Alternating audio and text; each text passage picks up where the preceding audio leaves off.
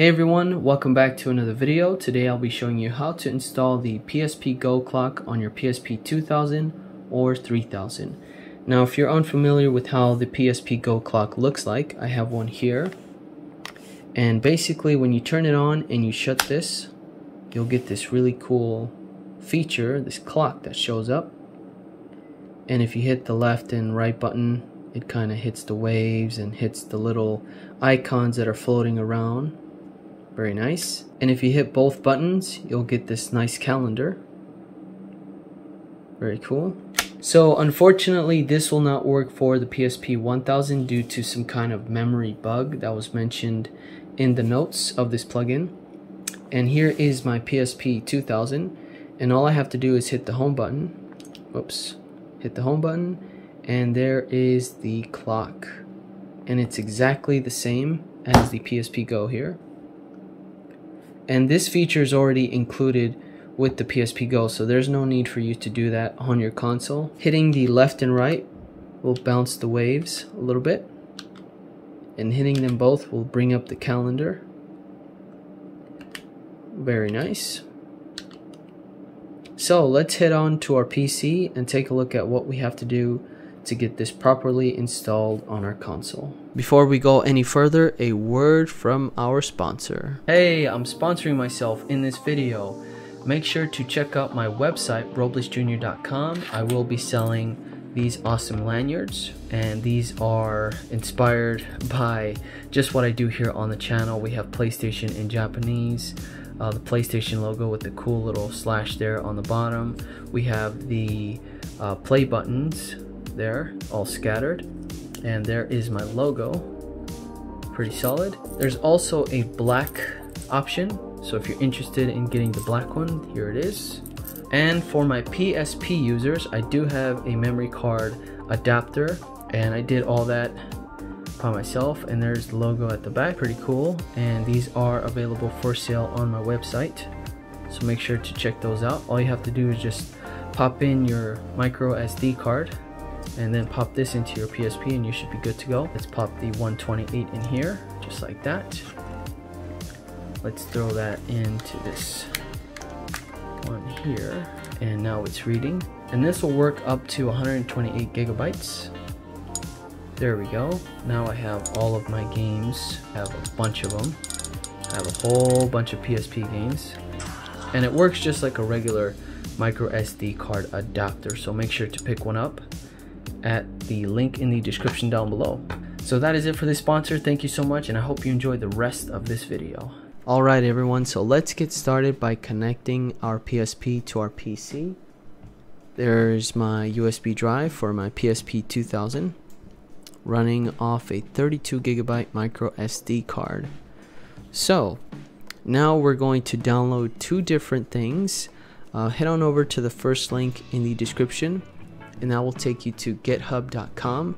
Here is the ZeroVSH Patcher version 0.4, and we're going to click on the second link here, the one that ends with version 0.4.bin.zip. There we go. And the second link will take you to Mediafire, and we're going to download the version 0.2. So hit the download here, and it should start downloading. Very good. And you will need some type of extracting program like 7-zip or WinRAR, so make sure you have that already installed on your computer. Now let's close out let's minimize the PSP drive here. Let's right click on the Patcher version 0.4, and we're going to extract files. Here's the little window. Hit OK, and there is our new folder. Let's bring that to the desktop here. And for the .rar file, we're going to right click, 7-zip, extract files, hit OK, and there is our new folder installing ZeroVSH version 0.2. Let's open that up, and we have another folder, and we're going to be using the custom firmware 6.60 files, so let's open that up. And what we want to do is copy this VSH folder to the desktop. Let's just bring that over, and we're done with that. Now let's open up our USB drive, the PSP USB drive. And we're going to open the ZeroVSH Patcher version 0.4.bin. There we go. And let's go into bin here. And we're going to copy these two files here. So right click, copy. Let's go to our PSP USB drive and go into our SE plugins folder. If you don't have this folder, just right click and create new folder, name it SE plugins. Let's open that up. And here we're going to right click and paste. So we're going to skip these files because I already have it here. And you should now have those two files copied over. We have the ZeroVSH.ini along with the ZeroVSH_Patcher.prx. Now that's copied over, let's open the .ini. If you do get a window saying, hey, which program should I open this up with, just use your notepad. And here under the slide plugin, we want to make sure that this is enabled. By default, it's going to be disabled. So it's going to look something like this. And we want to just say enabled. And go to File and Save. And hit the X button. And we're good to go there. Next up, open your VSH.TXT file. If you don't have one, all you have to do is right click, hit New Text Document, and rename it VSH.TXT. And you want to type in this line right there. I'll have this in the description down below for you, so you can just right click, copy, and paste it into your VSH.TXT file. And you want to hit File and Save. And you're all set. Next, we're going to be going into the slide folder. And we have a bunch of files here, some of them ending in PRX and RCO. And you can see that some of them are ending like 63X, 660, 620. And we want to copy the ones that have the 660. So let's hold down the control and click on the 660.prx, the netconf. Next, we're going to copy the slide plugin 660.prx and the slide plugin 660.rco.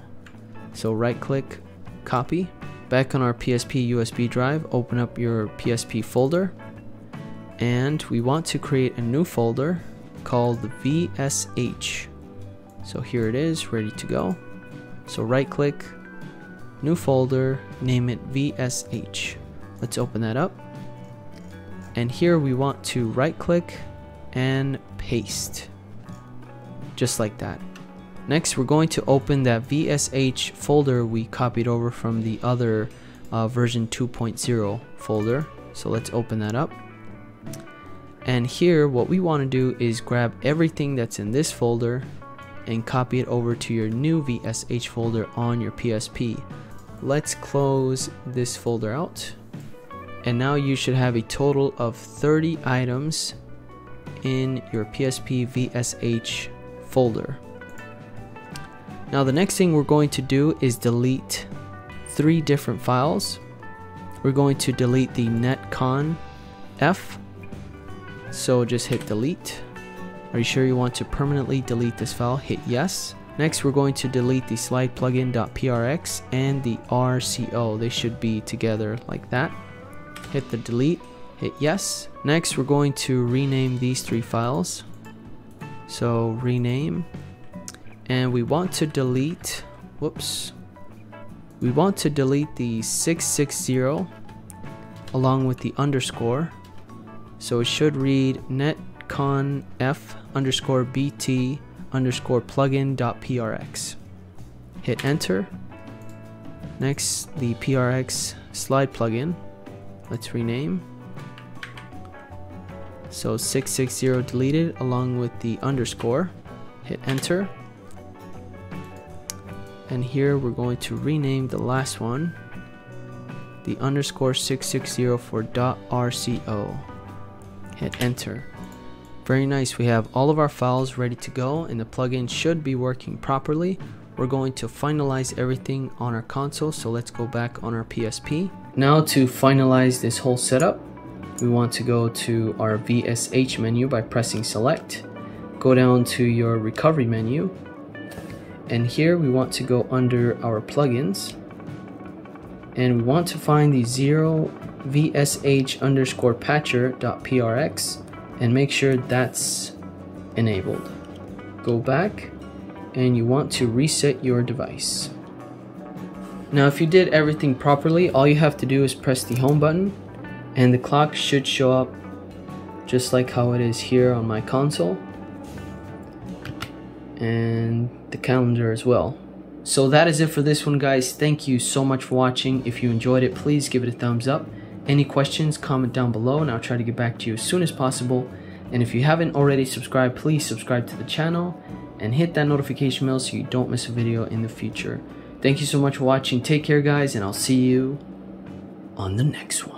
Hey everyone, thank you so much for watching. I really do appreciate it. If you enjoy my content, please hit that subscription button here on my face and that notification bell so you don't miss a video in the future. And if you're looking for PSP content, I have that playlist right here for you, and PS Vita content right down below, that full playlist. Thank you guys so much for watching. I really do appreciate it. Take care, and I'll see you on the next one.